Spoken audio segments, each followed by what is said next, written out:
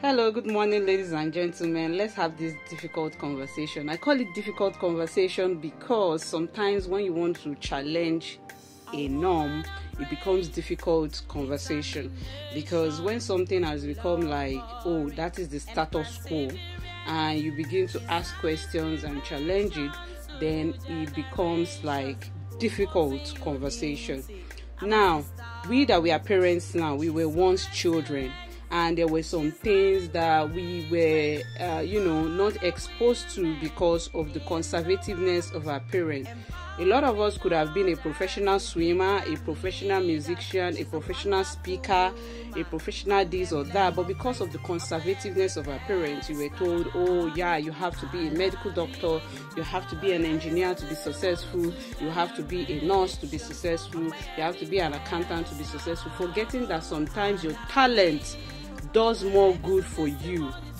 Your hobby does more good for you. Many of you, while growing up, you really enjoyed playing football. Some of you really enjoyed, singing. You enjoyed, designing things, drawing. But those things, you let them behind, maybe in your high school or your university, because you were told that you should focus on the important thing, which is becoming an engineer, civil engineer, electrical engineer, or a doctor. They classify those kind of children who are serious in those areas as diligent children, serious children, children worthy of emulation. Whereas the children who are working on their talent, who are good writers, singers, musicians, who plays football properly, who could play basketball properly, they count those children and are serious, and they tell you don't be like so and so. See, those are some of the things that are, killing the talents of young people, of children. And in this 21st century, you cannot be that kind of parent who is closed-minded, who is rigid, and who is overly conservative. That way, you are going to cause a lot of damages than good for your children. When you see your children displaying certain wonderful traits effortlessly, you should not kill that trait. You should find a way to develop that trait. All right, you should find a way to help them restructure, channel it in a way that is going to be profitable for them in the future. For example, if you see that your child loves, singing or, making sounds from non-living things like your pots, your spoon, making sounds, you should ask your child, do you like to drum? Do you like to play instrument? Which instrument do you like? And try to help that child develop, that aspect that they are actually displaying effortlessly, their skill. You should help them develop it into something that will be profitable to them.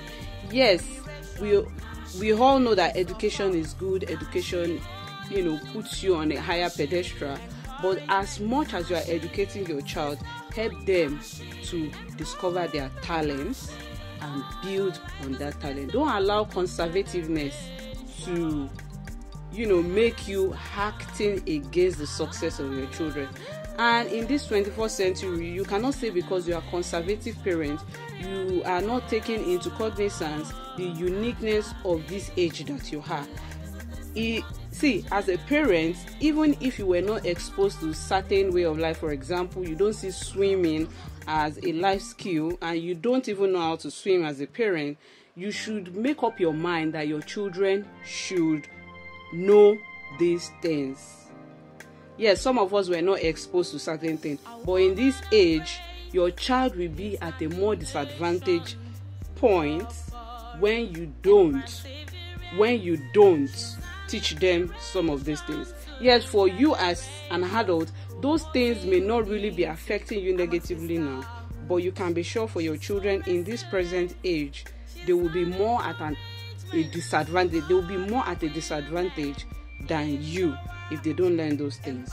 So please, you see, you cannot, in the name of I am conservative, you now deprive your children of things that will set them up for success in life.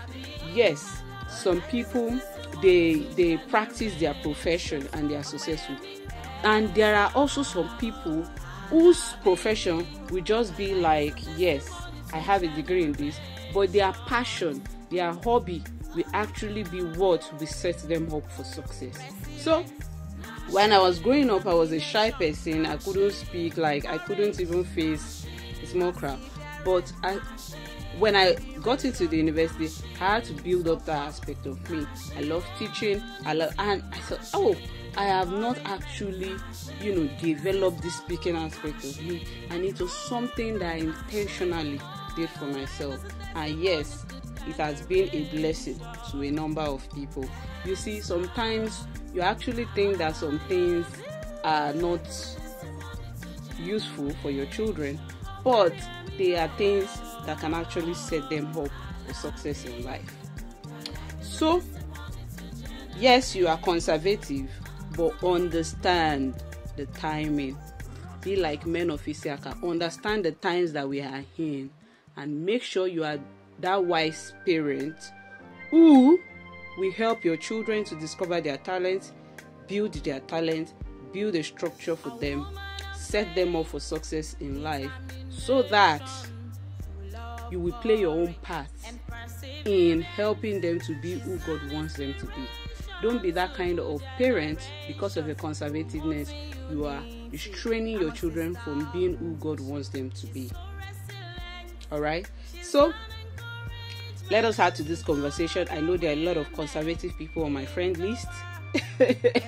So add to this conversation.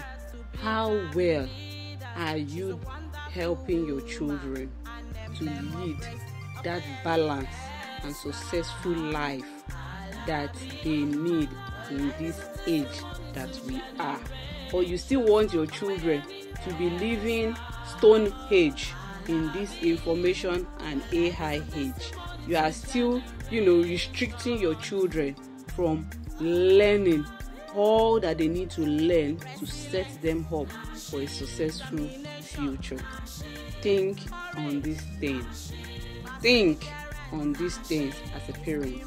And I pray that God will give you wisdom to understand the line of this conversation. Even though there are a lot of things that needs to be said, a lot of hammers to hit on the head, but let's leave it at this. Let us hold this difficult conversation, because that is what can help us. That is what can help our children. All right? So thank you very much for listening to me. Please do well to add to this conversation in comments. And if you like this kind of conversation, please do well to share, like, and comment, and continue to follow this page until I see you in my next video. Stay blessed. Bye-bye.